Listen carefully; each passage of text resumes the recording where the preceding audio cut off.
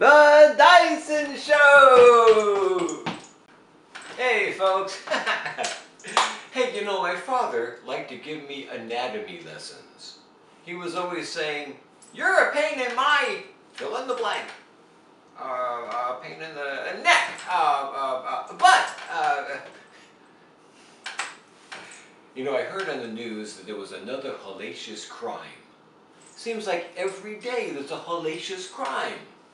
I say, let's find this guy hellacious and arrest him. All right, hellacious, come out of there. We know you're in there committing a crime. Come on. Simple as that. They asked me why my horse wouldn't go into the stable. I said because my horse is unstable. Do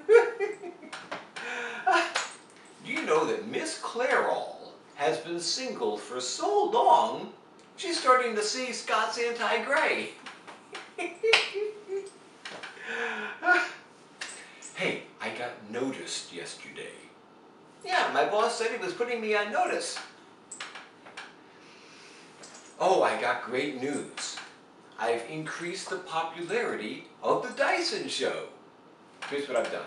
I've gone around to all these public restrooms.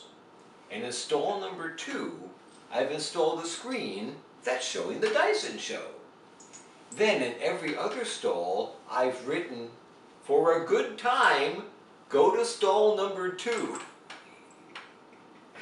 You should see the foot traffic I'm getting.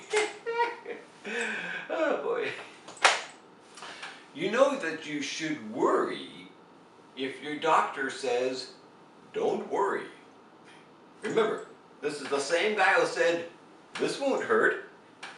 You'll be out of here in no time. This won't cost much. Don't worry." Actually, my doctor tested my blood pressure yesterday.